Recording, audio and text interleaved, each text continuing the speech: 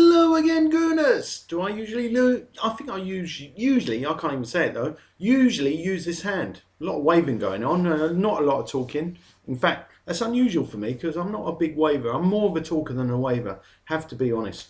Anyway, wavering. I'm wavering before I get cut loose and really get with it and talk about, well, I'm not going to get with it. Not with the number 9 on my chest. Anyway, what I am going to do is tell you what's coming up. A number of things. There normally are. Well, this time I'm not going to leave you disappointed, or am I? Possibly will. Anyway, we're going to talk about, or I'm the big we at the moment. So the big we is going to talk about Shad Forsythe, not in great detail, but I will mention him almost definitely. Almost definitely, and I think when I say almost definitely this time, I sort of mean really definitely. I'm going to definitely talk about Callum Chambers because he deserves a bit of chat. As far as I'm concerned, you might be surprised at what I'm going to say. I'm not sure. Perhaps you will. What about Mesut Ozil? What about him, you might say? Well, I've actually written something about him, so that's why I'm going to talk about him. Also going to talk about Hector Bellerin, by request no less. Sami Khedira, might say something about him because obviously Sami Khedira, if I say something about Sami Khedira, I'm going to get loads of views. And on that same tack, I may well even mention Edinson Cavani, and you know I'm not actually doing it for views because how many views am I getting? Nowhere near enough actually. So until those checks start rolling in, which they're not even they're not coming in by any sort of means of transport at the moment. You know, so the next time I see a check rolling my way, I think I might faint, you know, because it would just be a rare thing. Normally, it's me. I might as well be a famous footballer or something. The amount of things I have to sign, and they are called checks, and I really don't like signing them. Even in this day and age, some people want checks, believe it or not. Anyway, enough of that. I'll tell you what. What should I start with? I'll tell you what I may well start with. Shall we talk about Shad Forsythe slightly? Well, Shad sounds a bit like a tube station to me. Which one am I talking about? Oh, a country in the Middle East called Chad. But this is Shad. And Shad Forsythe was going to change our fortunes, not so much on the pitch as off the pitch. He was going to change our fortunes. And unfortunately, you may argue, or you may not, but I personally would argue they haven't changed that much, have they, in terms of the sick bay. The sick bay is full of crocked players, which led to me writing the following article, which I might even read to you. But before I read that article to you, because before you sort of keel over and fall asleep, before I read that article to you, I've got kind of a little tiny revelation to bring to you, because recently I got snapped up by the Metro. Well, not really snapped up. They contacted me and said that they would like me to provide a blog for them, which was very kind of them. They've obviously been looking for people to blog, and I do plenty of it anyway. So it's a big honour for me to work in a very sort of strange roundabout way for the Metro. But you know, ultimately, it's still not checks rolling in, is it, at this stage? But you never know. I mean, I might get a bit of exposure of the right kind, or perhaps of the wrong kind. When I read this headline, which is not my headline but my article, where is it? I'm going to read it to you now. Arsenal's injury crisis takes a turn for the worse during the international break. Well, answers on a postcard, please. Anyone that can spot what is wrong with that headline. Arsenal's injury crisis takes a turn for the worse during the international break. Anybody like that headline? Well, you know, if you love it, just let the Metro know. Personally, I wasn't that pleased about it. Bearing in mind, my original headline was this: Crock and Dagger at Arsenal. It was pretty straightforward. But before that, I worked on another headline, which was Arsenal is still crocked with... No, sir, it's a bit of a tongue twister, this one. Bear with me. Arsenal is still... See, I told you I can't say it. I'll try one more time, and then I'm giving it up. All right, I promise. Arsenal still stocked with Crocs. Well, when I was talking about Crocs, perhaps some people at the Metro thought, well, a bit of advertising for a shoe brand, can't be having that. Well, clearly I wasn't trying to do that at all. But you know what I finally ended up with? This might be my new headline if I'm right about this same subject. Bearing in mind Shad Forsythe, I'm going to call it Strictly Crocked Passing. And then I'm almost hearing the theme music from the BBC series, but I won't, because I won't even try and sing it, because obviously YouTube would have their issues with that, and they'd start saying, oh, we don't think you paid royalties to Strictly Come Dancing for using Strictly Crocked Passing, and you can't sing the theme song even with your own lyrics. You know, that's what they're like. Anyway, so there you go. That's my bit on Shad Forsythe, because I've written about him before. Obviously, well, not obviously, I might have met him, but I haven't. I haven't met Shad Forsythe, but clearly he's a step up. And looking at the physioroom.com, you should have a look at this website when you get a chance. But according to that particular website, we haven't actually got as many cropped as other teams. Surprise, surprise.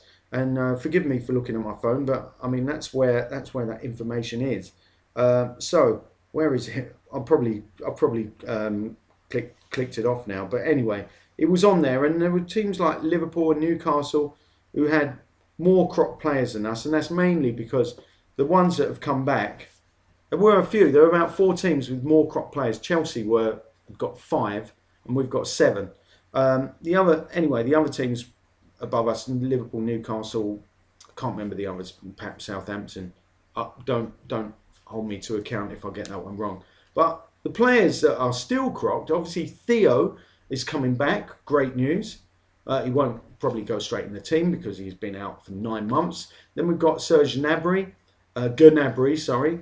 It's not Sir Szczesny, no matter what anyone says, because I spoke to a Polish guy and he told me it's Szczesny. He exactly said it like that, it's Szczesny. So that's what the commentators should say. They should stop in their tracks, stop everything they're doing, and when Szczesny gets the ball, they should just, you know, take a bit of time to try and get that sound. Szczesny. That is how you pronounce Szczesny, not the way we're hearing it. Not Sir Chesney. I mean, what? Who came up with that? Anyway, perhaps it was Szczesny. I'll call him. What do I call him? Szczesny. Perhaps it was Szczesny's sense of humour kicking in there. But Gnabry. I mean, how many other players are we going to have with these silly names? That, you know, Matt. Perhaps we could take a letter from their first name and then add it onto their surnames, and then you get Wilshire, for instance. And who else would we get? We'd get Madabushi. How about Madabushi? That sounds pretty good. But Madabushi, by the way, he's out until December, according to physioroom.com. I think we've heard that one before, but no exact date when he's coming back. Same goes for Ojiru instead of Giroud. And then we've got Dospina. That kind of works, doesn't it? Well, Dospina or Spinner, he's out for an indefinite period, as is Mesut Ozil. And I was going to read the article about him that I wrote, primarily about him. Yaya Sanogo and Marteta are on the way back, 18th of October, no less. So what date is it now? Just a week away, so not too long to wait. And then Aaron Ramsey, we're looking at 1st of November. Because people ask me these questions. People bump into me and say, when is this player coming back? When is that player coming back? As if I'm their physio. I'm not the physio. I wish I wouldn't actually. No, tell a lie. I wouldn't really want to have that job.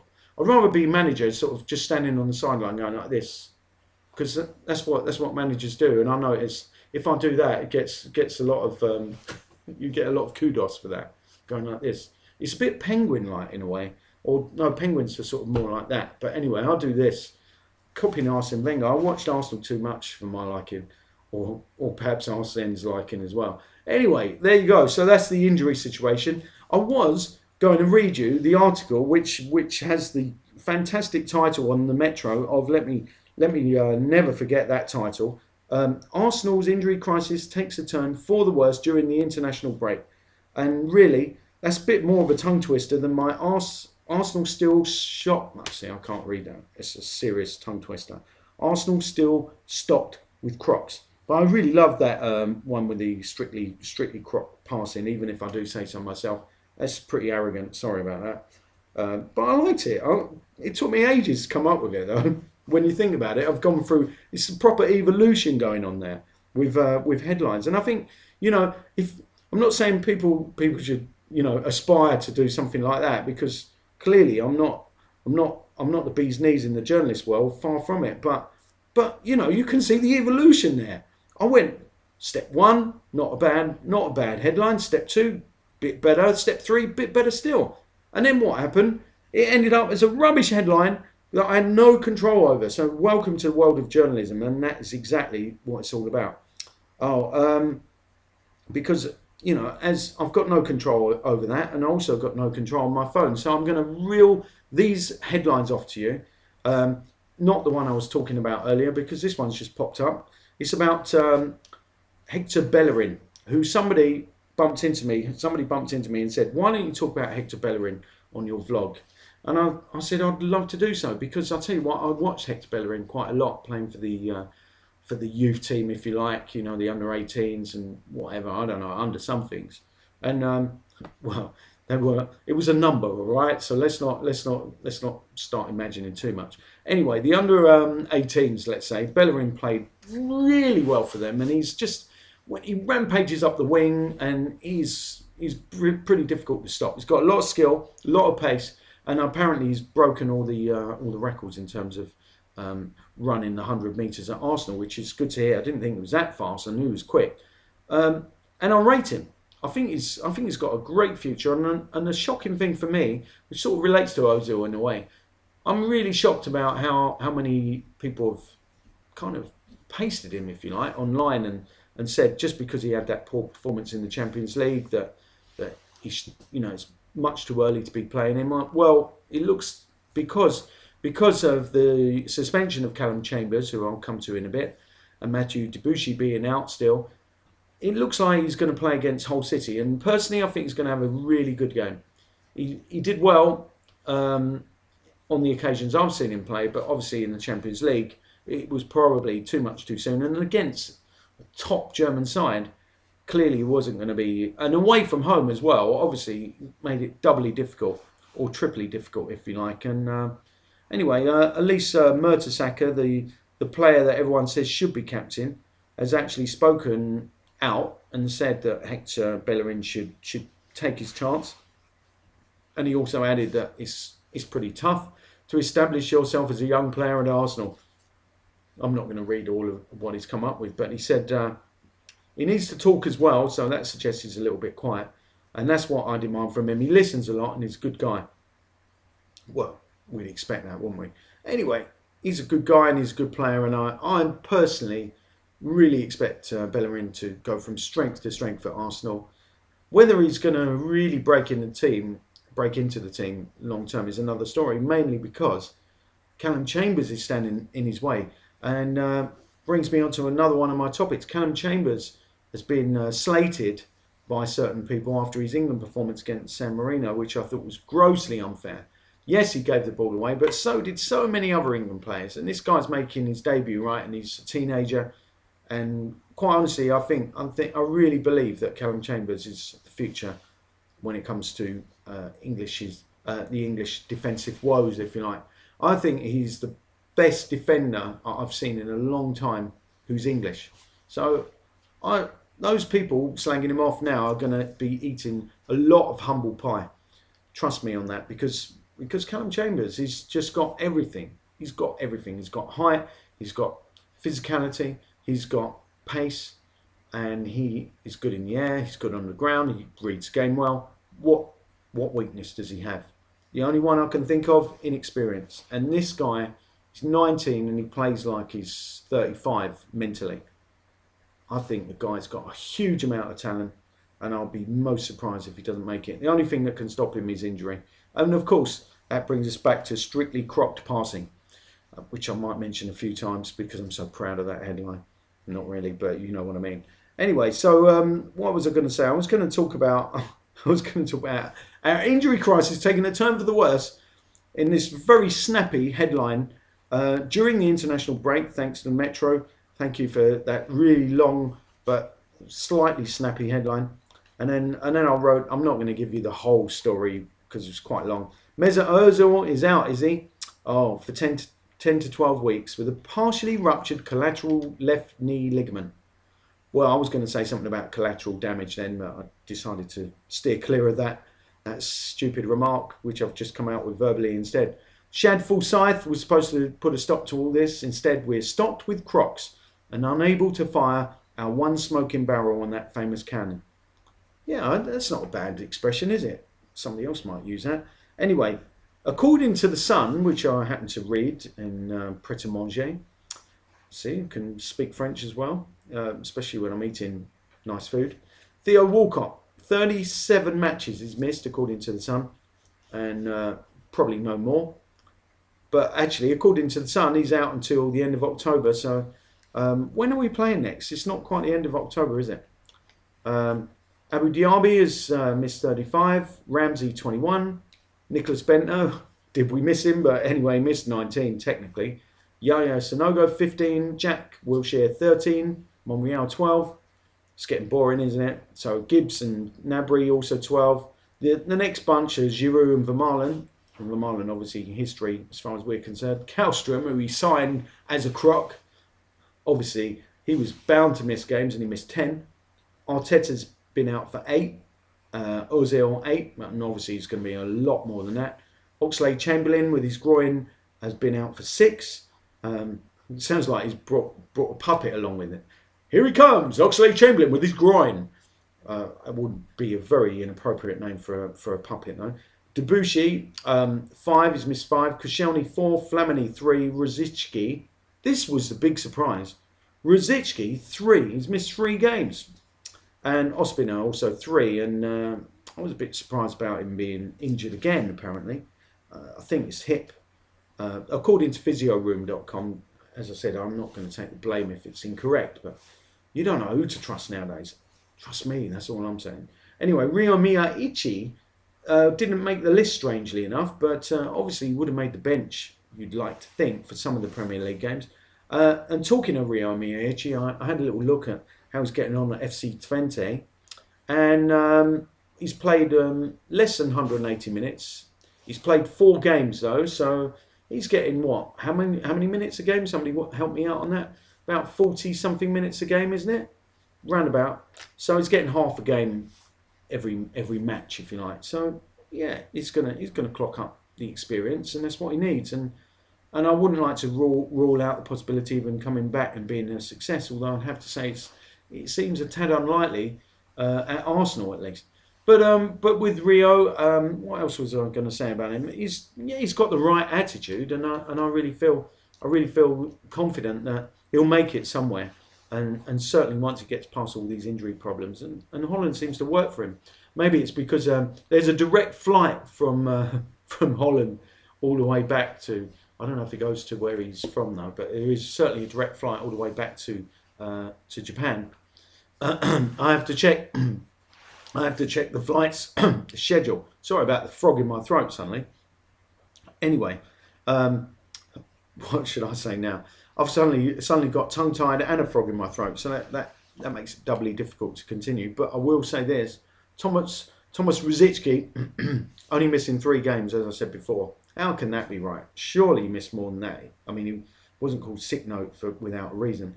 But you know, the thing that really got me, and this is why I wrote this article, and this is why I'm probably choking on myself at the moment, is that Mesut Ozil, to me, is a class act. I'm not saying he's as good as Fabregas, and you know, people might say I'm disloyal for still saying Fabregas is one of the best midfielders in the world, but I still maintain he is, which is why I can't understand why we didn't get him. He's adaptable as well. That is the problem.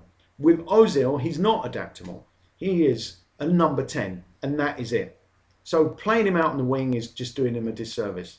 Obviously now he's cropped, so Arsene Wenger doesn't have that problem to deal with. But why buy a player who's a number 10 and put him in a number 11 position, if you like? Playing left wing, for me, for a player that should play through the middle, it just doesn't make sense. I know he played there for Germany, but they've got a lot of good players around supporting him and helping him to sort of get through playing in a position that's not unfamiliar to him, but not his strength. And this is what I feel is completely wrong. But hey, I'm not the manager, am I? But I'm still entitled to bleat about what I think should change.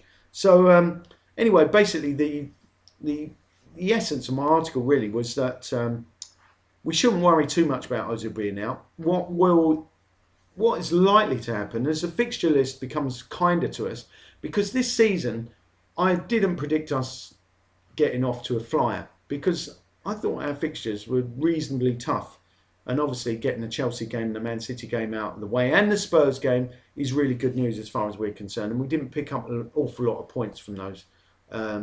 2 points from those 3 games, but still not a disaster. So because of that, I have a little bit of optimism that we will start picking up more points, even though we've got quite a number of top players in sick bay at the moment. So I think that's going to make the difference. One thing or 2 things that won't make the difference are one by the name of Rosicky and the other one by the name of Diaby. If they come in as Ozil replacements, I've predicted quite a dire future ahead. But having said that, perhaps it won't be that dire given some fixtures that are coming up. Even those players can produce a certain amount. I wouldn't call it magic, but they'll produce a certain amount of what's something sort of quite a lot below magic, but well above the tragic. I think that's where those 2 are at, really. I know Rosick's really popular with a lot of fans, and I've failed to see why. To me, he runs around when the camera's on him, and as soon as the camera's off, he stops running. And the other day when I saw him come on as a sub, first thing he did, give the ball to the opposition. And then the next thing he does is foul somebody in a dangerous position. And call me old-fashioned or call me whatever you like, but personally, that sort of player wouldn't be in my team, and I certainly wouldn't be giving him a new contract. And on that note, I did read today, strangely enough, even though it supposedly happened some time ago, that Ryo Miyaichi has signed a new contract at Arsenal. I find that hard to believe. I hope it's true, but anyway, that's what I read. So believe it or not, that's what some internet websites are saying, or perhaps it's just one. Meanwhile, Robert Pires says we will win the league if we sign Sami Khedira, and in fact he says when we sign Sami Khedira, which is reassuring that he actually has got the inside track. And another website, or a newspaper website, actually compared Sami Khedira to Patrick Vieira. Apparently Pires did that. Wow, that is some comparison to make. So what have I not covered now? Edinson Cavani. There is still talk that we may go out and sign him.